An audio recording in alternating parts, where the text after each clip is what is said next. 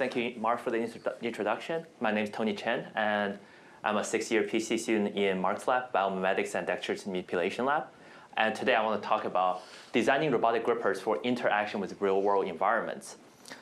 So a little bit of teaser here is robots. While we have robots around for 50, 60, 70 years now, all the way from the beginning in 1966, here the shaky, we always have platforms that can start with observation, right? We see what environment we want to deploy the robots in. In this case, it's a hallway, it's a cluttered room. And we're equipping these robots with mobility, with a form of mobility in this case. Let's look at, let's have a bunch of sensors on there, see what's obstacles in the way. As the technology for certain robotic platforms mature more and more, then we start looking into how do we make these robots more useful. Then it comes to manipulation. So this is a screenshot of the new Boston Dynamics Atlas video that released a couple days ago. Amazing, like a robot platform can do parkour and a lot of amazing mobility things. But now then the next step is let's try to put a gripper on there. Let's actually have it to manipulate, have the capability to manipulate. So what is manipulation? Manipulation is the way for the capability to give capability to the robot to be able to forcefully interact with its environment, whether that be the real world environment or another object. So today, since I only have 20 minutes, I want to focus on two projects I worked on here, on two other robotic platforms. One is a drone, the other one is a planetary exploration robot. And both of these, in both cases, observation and mobility, they do pretty well, especially for a drone. It's amazing parallel versatility in terms of observing and taking videos and stuff like that. But how do we add the capability to manipulate to these robotic platforms? So first, let's talk about drones. So aerial grasping, this work is done with me and a collaborator Kenneth right here, and it's funded by the Air Force. And quadrotor drones really have a lot of good versatility as a robotic platform. But right now, it's still very limited in what interaction can have with the real world environment. So this is sort of state of the art, what can drones do? But what can nature do? What has nature been doing for millions of years at this point? Flying creatures like this eagle can catch a fish out of the water like this. So when and how can we equip drones right now with technology that allows us to do something similar to this or work towards it? The challenging thing about aerial grasping is that when you have a drone like this, you want to hit something midair. It's going to impart a large angular and linear disturbance to the system. Then how to develop control strategies that can actually compensate for this and make sure the drone doesn't crash, make sure that it's at the right velocity or position profile to be able to capture the target. All this is to be seen. So where do we start? Designing any gripper, to design anything to use in robots, we always start with dynamics. So here we actually employ a very, very simple quadrotor dynamic model, where the Fe here and then tau c is the input force and torque due to the collision. And this can sort of these are related to each other through the drone geometry. And the F subscript u and tau u here is basically the drone controller input, what force and torque is desired. And through a simple feedback policy and as a best case approximation, we can say, okay, they're related to the rotor speed. Because all in all, that's what you're controlling is the 4 rotors on the drone. Then through this simplification, then we can say, okay, so this problem turned into the changing linear angular momentum resulted from this collision. So sure, now we have these equations. How do we make it useful? Because we're using these dynamics to inform our gripper mechanics design. What does that mean? That means that from these two equations, what we can get, we want to reduce the magnitude of this force and reducing the interval as short as possible. More concretely, what does that mean for gripper design? Is that first one motivates the use of compliance and friction to dissipate energy during the collision. And the second part motivates a fast-acting gripper. So the fast-acting gripper also has advantage of aerial grasping that your target is now bouncing out of your grasp. So now we have these lessons we're trying to design around. And the 3 main goals we identify as the main point for this aerial grasper is One, we want to minimize the overall weight and inertia because the drone payload is very limited.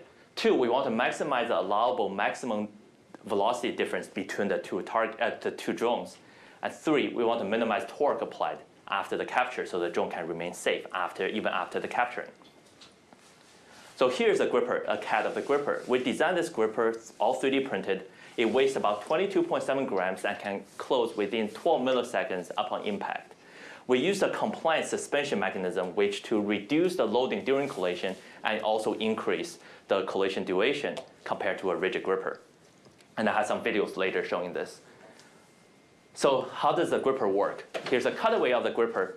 You have a force coming in from the collision, and there's two parts of the gripper that slide. There's two parts of the gripper that slides on top of each other. The orange part and the white part. It slides backwards. That's your linear compression, a linear compliance. And this relative movement between the two parts causes the blue tendon to pull the yellow trigger upwards and releases the red block, which has rubber band in there to provide the potential energy. As soon as this trigger is pulled, this red block accelerates forward and pulls this green tendon, which is connected through a bunch of tendon routing to the under-atrophied finger on the bottom. Then it closes like this. And the blue part here you see is a self-centering ball joint where we build this exploiting the nature of the torsional stiffness of a compression spring. This is very similar to, for those of you who play games, on your Joy-Con, on your controllers, how does your joystick always self-centers after you apply input? Same principle here. So now, after understanding these things, what we want to move on to is what I call the force sufficiency region. We'll talk a little bit more about this. So we have this gripper. It's time to bring it into a benchtop testing. How do we validate that it actually works? First, what we did was we mounted this on a 6-axis force torque sensor ATI right here, and we apply a random force on the top. Empirically, after doing many trials, we can plot this in force space.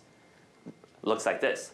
So this limit surface in force space basically represents the minimum amount of force it needs from the collision to trigger the grasping sequence because everything is friction in there. And the two examples here is the green vector pierces through this bottom limit surface. So then in this case, the grasping sequence would trigger.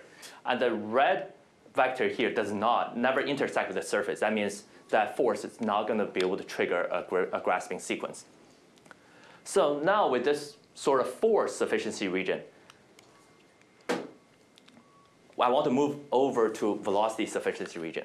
Why do we need to do this? Because drones in nature is controlled by velocity, whether you give it position or velocity controlled. It's not too useful you tell the drone, hey, can you hit the target at 2 newtons in this direction?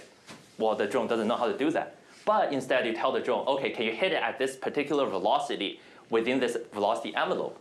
Yeah, sure, there's plenty of algorithms out there right now can compute a flight trajectory for you. So that's the importance of velocity sufficiency region. But then how do we go from force to velocity? Another experimental setup. So what we did here is we built an experimental setup, drones mounted on a linear rail powered by a pneumatic piston. So it actually launches the drone off the rail and hits the target drone at the exact moment because it's controlled by an electromagnet. We have a force torque sensor mounted on the tip of the drone where the collision happens. You do this many times, varying the pressure in the piston, which varies the velocity, gives you this linear relationship between velocity, the exit velocity of the main drone, and what's the peak impulse force we're experiencing at the point of collision. So with this, this can serve as a translator between force and velocity space. At this point, it's time to reevaluate your design. Does the gripper at this point actually solve the problem? Does the gripper at this point actually meets the design requirement? If not, we have to go through a redesign process. If it does, time to go through the flight controller. So before I set any videos, I want to explain a little bit more about this velocity sufficiency region. So I'll redefine it here really quick. Basically, it's a region in velocity space which gives you the highest probability of a grasp success. So I'll break this down a little bit more. Let's look at a 2D slice, easier to do in 2D. In X and Y direction. The lower bound basically is determined from the force sufficiency region test. is basically if your velocity is in that region, you don't have enough force to trigger the grasping sequence. The sides are bounded by the gripper mechanics, how much compliance you have in the angular direction, the yaw and pitch direction of the gripper. And the sides and the top are bounded by the quadrotor dynamics. Your quadrotor is running into another object in mid-flight. The resulting torque and force disturbance to the main drone needs to stay within the control authority. Your drone cannot crash after this intended collision. So this enclosed space right here is the velocity sufficiency region. So basically, it's a combination of velocities that we can say, okay, the drone should try to hit the target with these velocity profiles to maximize the chances of success. The key point I want to point out here is that this region is not an absolute, but a gradient. That means as your velocity conditions approach the boundary of this velocity region, the probability of success decreases. So there might be some failure happens within, even if your velocity is within this region, and there might be some successes in there, even if it's outside this region. This is all probability based. You can repeat the same thing to do for the XZ direction. Then it gives you this. So I explain a little bit more as the video is playing. So we're using a 500-gram drone with the gripper, capturing about 85-gram modified mumble drone at various different velocities. Here is about 1.5 meters per second, played at 110 speed. And we repeat this many, many times. This is the fastest we have done is 2.7 meters per second.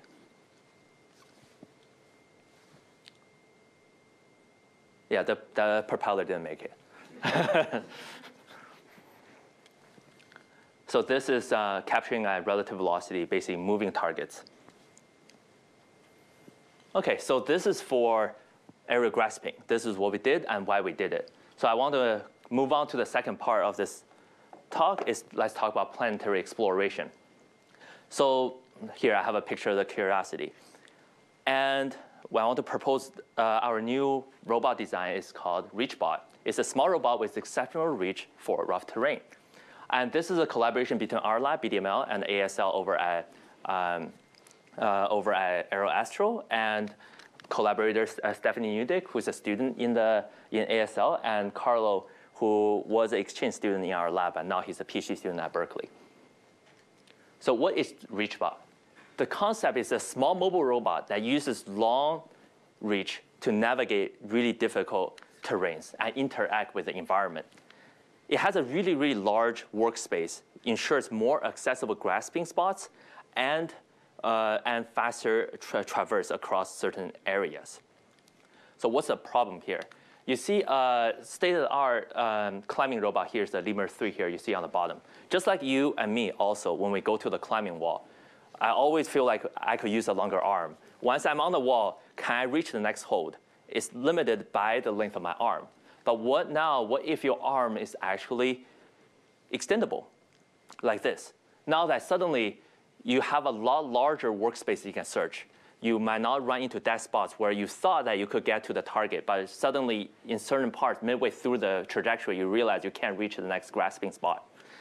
So this is our proposed solution. We use repurposed extendable booms for mobile manipulation to achieve extreme reach. The enabling technology here is these space booms. They collapse really, just imagine them as 3D tape measures. And this is actually a thing built by Rollcore used to deploy a camera in space outside the space station. They compact really small, and then they fold out in a 3D thing, just exactly like a 3D tape measure. They're really strong in tension, so you can pull on them as hard as you can, just like a tape measure. But with any other force conditions, they're easily buckable. So they can go through buckle fairly easily. So these are the extendable booms we're proposing to use as arms.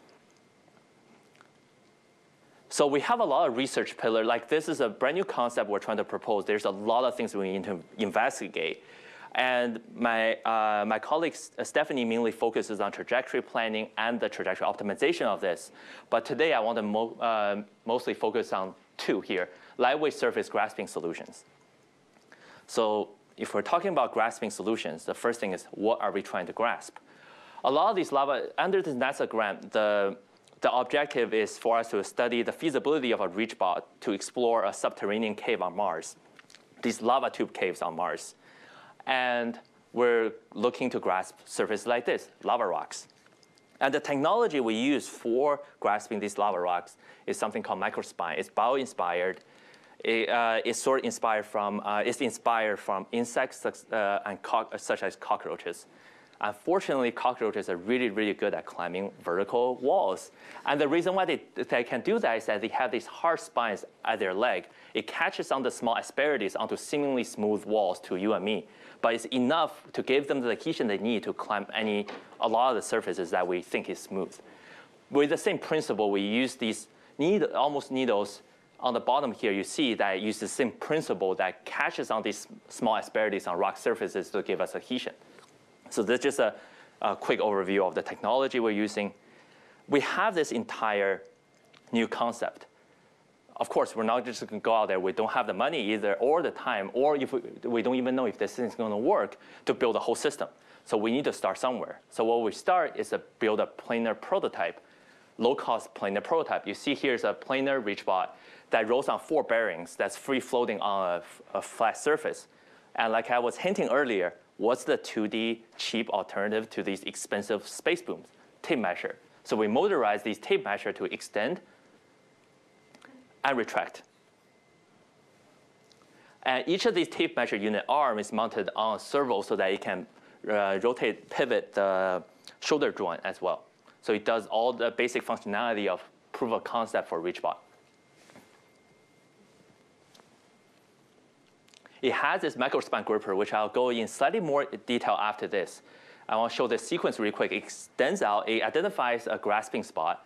It extends out. It uses a passively triggered gripper. So all you have to do is ram it into it. It triggers it, store the energy. And then you can pull on it really quick to give you this adhesion. So now you can move your robot to that location. So this is one of the first tests we did with ReachBot, with planar ReachBot. And now with this capability, you can do a lot more interesting things, such as now you have a free-floating robot, and the gripper resets. You can do a lot more interesting things. You have a free-floating platform that you can just move around. But now with these grippers, you can actually anchor yourself to the environment. And now you're able to move an object that's way heavier than previously we were able to do. And this is a simple demonstration of that. And now you manipulate to a target location that you want. OK, we can let it go. And we can do how does robot move. This is a very simple case scenario where as long as you maintain tension inside of your arms, you can translate between multiple anchor points like this. So the whole system would look like this. This is a demonstration we put together, is that you are anchored into a certain spot, and you are scanning around. You're looking for the next grasping spot. You identify this as a potential grasping spot. You extend your arm out, touches it. It activates a grip, confirms that it's there, it's attached. And then you release, and you pull yourself towards the target.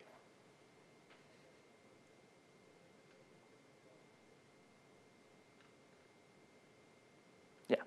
So the 2D gripper here. So this whole robot was built as a proof of concept to convince ourselves and other people that this concept works. So for the gripper, we just need something quick and dirty that it works. So we have these microspine grippers on individual suspensions, and we have a passively triggered gripper. Here, we use a passively triggered gripper because we really need to minimize the amount of weight we put at the end of the boom. Normally, it doesn't seem too much weight, but as you increase the weight at the boom and they extend all the way out, maybe 3, 4, 5 meters, then it becomes a huge weight inertia you are swinging around, and it can buckle your boom easily. So we had to really minimize the weight. But we just built something that works. But now we're trying to convince ourselves this thing works, then we need to move into 3D. How do we actually build a 3D gripper? So it's with the same train of thought that what I talked about before. Where do we have to start? We had to start with modeling. So first, we had to understand the spine surface interaction. Their law goes on here.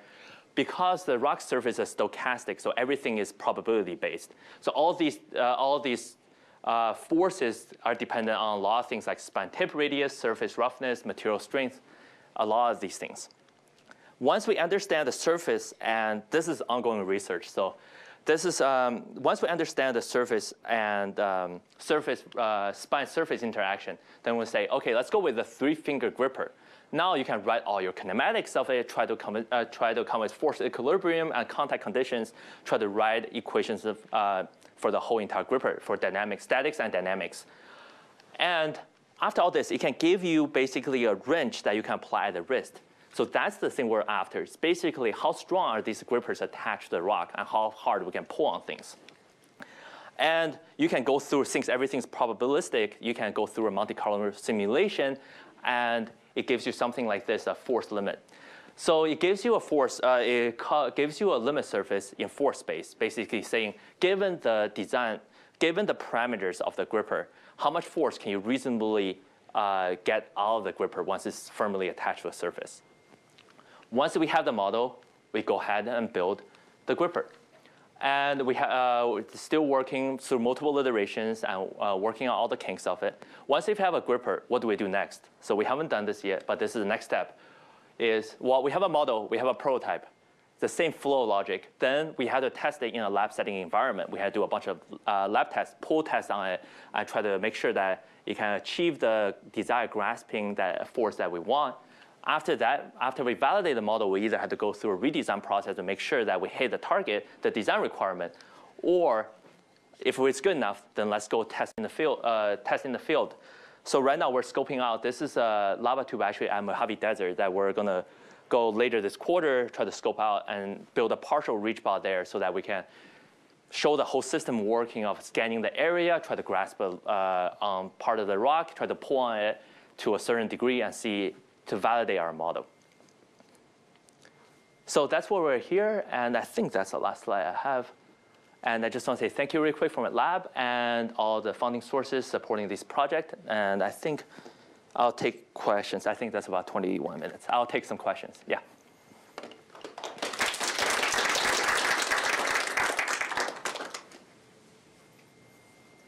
Yeah. So first of all, it's very impressive. So you said this robot's purpose was for exploring. Yeah. And I'm wondering, based off of the movement and how fast it can go, what's the reasonable estimate to how much area you think this robot can explore? It just seems quite slow. Yeah, so that's a good question. So I think I think it depends. A lot of things. The current scenario we're looking at is Martian. You look at different planetary gravity means that how heavy does your robot to be? How long can you extend the boom before it buckles? So it really depends on what gravity region you were talking about here.